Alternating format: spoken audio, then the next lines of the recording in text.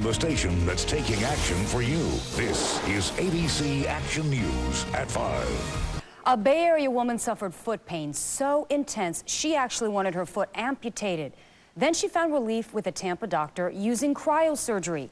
In tonight's Taking Action for Your Health report, I'll show you how that works.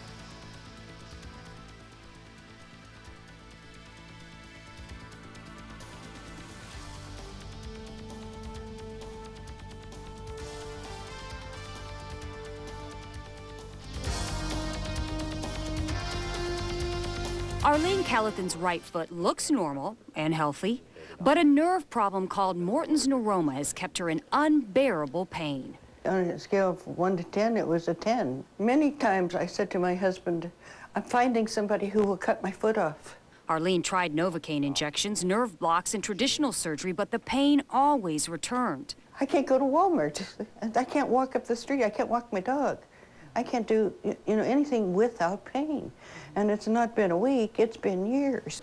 Then she learned about Dr. Marc Katz, a Tampa doctor using cryosurgery to fix foot pain. So we're going to use a tiny little needle here. That's going to be our incision. The freezing procedure itself takes about 15 minutes. The doctor administers a local anesthetic so Arlene won't feel the probe that is inserted between her toes. He's turning on the machine, and we're basically activating the freeze. I've made the procedure more efficient by using a color ultrasound, which makes it much more precise. That's actually ice forming in a ball, and that's right on the nerve. After the nerve is frozen, the probe is removed. Antibiotic cream is put in the wound, the foot is wrapped, and the patient is able to walk to the car. No pain at all. Thank you. All right, you're welcome. The doctor says patients come from all over the country to have this procedure done. He's done 1,500, 10 of them a week. The nerve is killed during the procedure, but nerves always regrow. So when the nerve regrows, the idea is that it'll regrow into a more normal nerve. Recovery time is about 48 hours. I will be so happy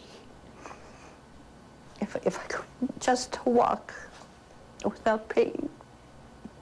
It's been that bad. Dr. Katz says cryosurgery also treats heel pain and problems due to diabetic neuropathy. Cryosurgery is less expensive than traditional surgery, and most insurance plans should cover the procedure if deemed medically necessary. If you'd like more information on my Taking Action for Your Health reports, you can go to abcactionnews.com/